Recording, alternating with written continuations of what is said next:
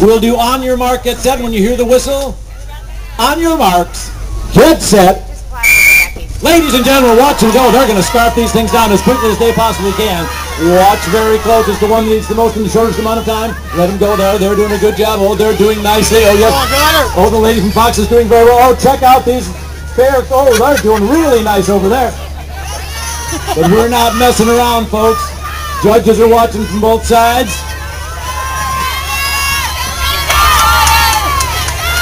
We need a little encouragement. Come on, folks. Almost got over here.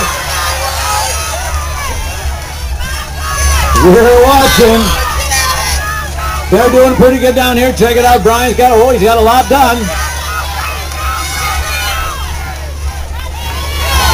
It's going to be very close. Tammy's getting some up her nose. We're watching Brian over here really close. Keep an eye, Becky. Looks like we're pretty good. Well done down here. Hold on. He's almost got a little bit of whipped cream left. What do we think, judges? Hold on. Hold on a second. Just a second. We're looking. It's going to be up to the judges. The decision of the judges is final. They're going to confer. It's very close. Let Becky get through here to confer with Puff Daddy. Hold on. Not again. No. We may have to have a pop-off. I think it should be up to the judges. I don't think a pop-off should be necessary. Boy, it's a tough one. Look at that big flop on the ground there, Brian. That's mine. That's it.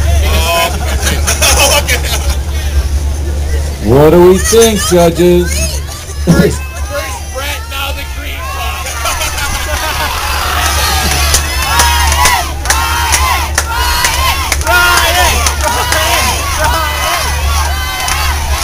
The decision of our judges is going to be final. All right, hold up. We have a decision from Puff Daddy. Oh, they're thinking. 2 years in a row. Did you eat that? Ladies and gentlemen, Brian Goddard, meteorologist for Channel 4, is our big winner. Give all of our contestants a great round of applause. They really did it for you.